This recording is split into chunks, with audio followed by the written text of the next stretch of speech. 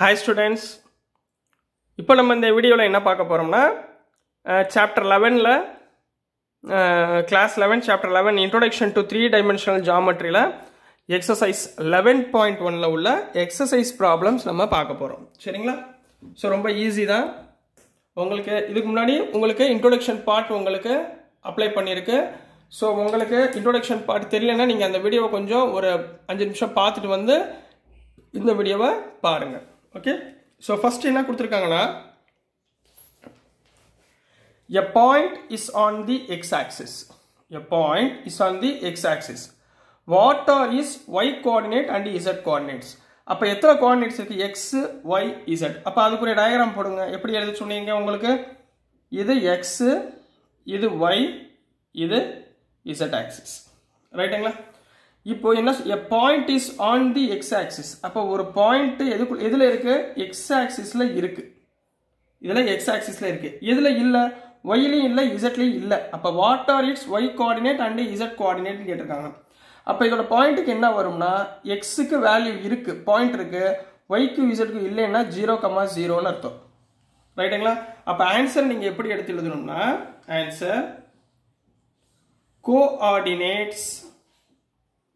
coordinates of y and z axis are y equal to 0 and z equal to 0. That is, எப்படி point எழுத சொல்லியிருக்கோம்? x, 0,0. ரைட்டுங்களா? இவ்வளவுதான் இதுக்குரிய ஆன்சர். கொஸ்டின் நம்பர் 1 குரிய ஆன்சர் இதுதான். சரிங்களா? நெக்ஸ்ட் நம்ம கொஸ்டின் நம்பர் 2க்கு போயிடலாம். கொஸ்டின் நம்பர் 2ல என்ன கொடுத்திருக்காங்கன்னா, a point is in the xz plane,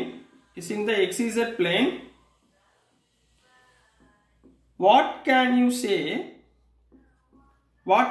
say about its y coordinate? சரிங்களா?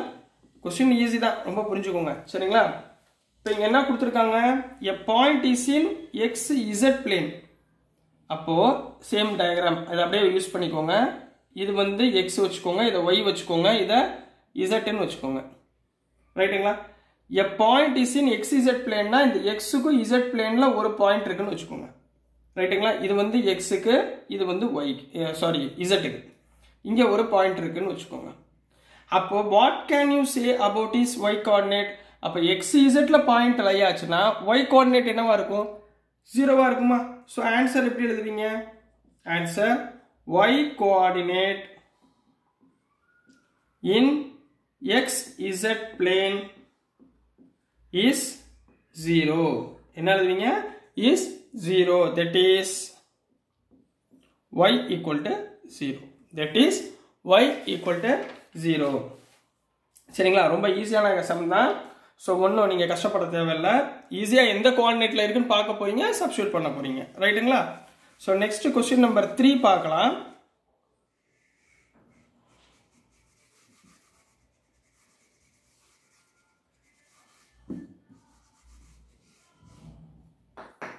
ஸோ கொஸ்டின் நம்பர் 3ல என்ன கொடுத்துருந்தாங்கன்னா, question number 3ல name the octants in which the following points lie. இந்த following pointsனா சில points கொடுத்திருக்கான். அந்த பாயிண்ட்ஸ்க்கு என்ன ஆக்டன்ட் அப்படின்னு சொல்லி சொல்லுங்க அப்படின்றா. இப்போ ஃபர்ஸ்ட் பாயிண்ட் என்ன கொடுத்திருந்தாங்கன்னா 1, 2, 3. இதுக்குரிய ஆன்சர் என்ன? Second one 4, -2, 3. Third one 4, -2, -5. Fourth one 4, 2, -5. Fifth one -4, 2, 5. Sixth one -4, 2, -5. Seventh one 3, -3, -1, 6. And eighth one 2, -4, -7. இதெல்லாம் கொடுத்துருந்தாங்க. சரிங்களா? இது வந்து என்ன ஆக்டன்ட்ல இருக்கு அப்படின்றத நம்ம சொல்லியிருந்தாங்க.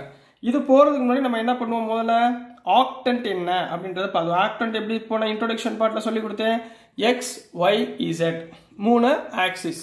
இதுல ஆக்டன்ட் எத்தனை ஆக்டன்ட் இருக்கும்? 1 2 3 4 5 6 7 டோட்டல் எத்தனை ஆக்டன்ட் இருக்கும்? 8 ஆக்டன்ட் இருக்கும். ஃபர்ஸ்ட் ஒன்னுக்கு என்ன சிம்பிள் போடுவீங்க? Plus minus minus plus plus minus minus plus. இது வந்து எக்ஸுக்கு. ஒய்க்கு என்ன சொல்லி கொடுத்தேன்? Plus plus minus minus plus plus minus minus. இது ரெண்டாவது. மூணாவது இசட் ஆக்சிஸ்க்கு முதல் உள்ள 4 ஆக்டன்ட் பிளஸ், அடுத்த 4மே மைனஸ். இதுதான் இதோடைய டேப்லர் காலம். சரிங்களா? இந்த டேப்லர் காலம் மாதிரி ஆக்டன்ட் உடைய டேப்லர் காலத்தை போட்டுக்கோங்க. இப்போ ஃபர்ஸ்ட் என்ன பாருங்க, ஃபர்ஸ்ட் என்ன பாயிண்ட் கொடுத்துருக்காங்க? 1 2 3 மூணுமே பிளஸ் பிளஸ் பிளஸ் பிளஸ். அப்போ பிளஸ் பிளஸ் பிளஸ் எந்த ஆக்டன்ட்ல வருது? ஃபர்ஸ்ட் ஆக்டன்ட்ல வருது. அப்போ என்ன பண்ணுவீங்க? First octant. புரியுதுங்களா? செகண்ட் பிளஸ் மைனஸ் பிளஸ் எங்க இருக்கு பாருங்க? பிளஸ் மைனஸ் பிளஸ் எந்த ஆக்டன்ட்ல வருது? Fourth octant. Next plus minus minus plus minus minus எந்த ஆக்டன்ட்ல வருது? 8th octant. Next plus plus minus plus plus minus எந்த ஆக்டன்ட்ல வருது? 5th octant. Next minus plus plus minus plus plus எந்த octant? 2nd octant.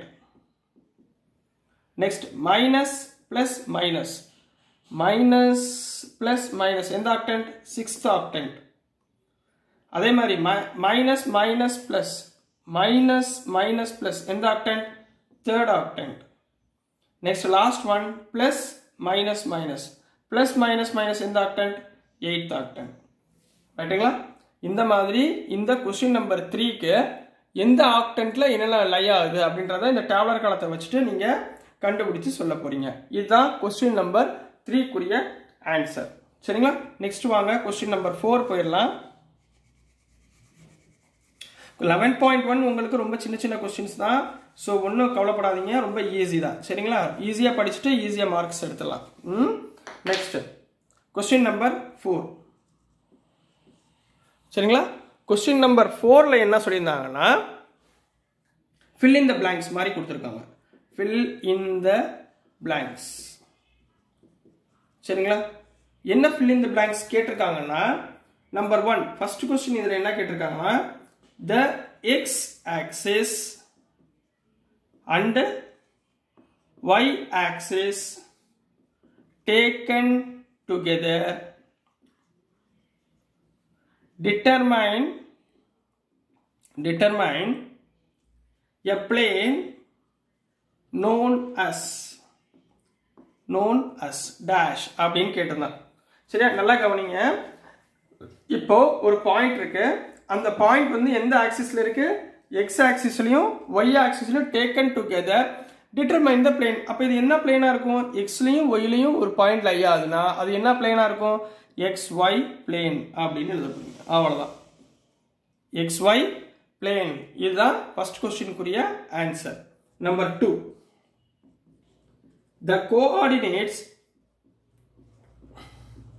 coordinates of points in the xy plane are of the form dash அப்படின்னு கேட்டிருக்கான். சரிங்களா? கோஆர்டினேட்ஸ்னா எப்படி இருக்கும்? x y z. இங்க என்ன எழுதுவீங்க? x y z. பட் இந்த பாயிண்ட்ஸ் எதுல லை ஆகுது? xy பிளேன்ல லை ஆகுது. அப்ப x க்கு x வரும், y க்கு y வரும். என்ன இல்ல இங்க? z இல்ல. சோ z க்கு பதிலா என்ன போட போறீங்க? 0. சோ இதுதான் இந்த क्वेश्चनக்குரிய ஆன்சர். சரிங்களா? நம்பர் 3 நீங்களே ட்ரை பண்ணிடலாம். coordinate planes divide the space into dash octants.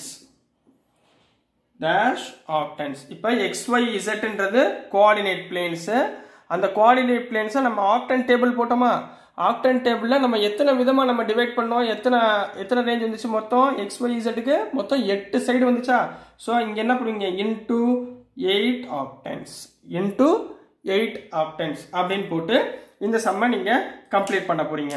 சரிங்களா? உங்களுக்கு வேறு ஏதாவது டவுட் இருந்துச்சுன்னா கமெண்ட்டில் சொல்லுங்கள். ஏதாவது கரெக்ஷன் இருந்தாலும் நாங்கள் பண்ணிக்கிறோம். ஸோ லைக் பண்ணுங்கள், ஷேர் பண்ணுங்கள், மறந்துடாமல் சப்போர்ட் பண்ணுங்கள். Thank you students.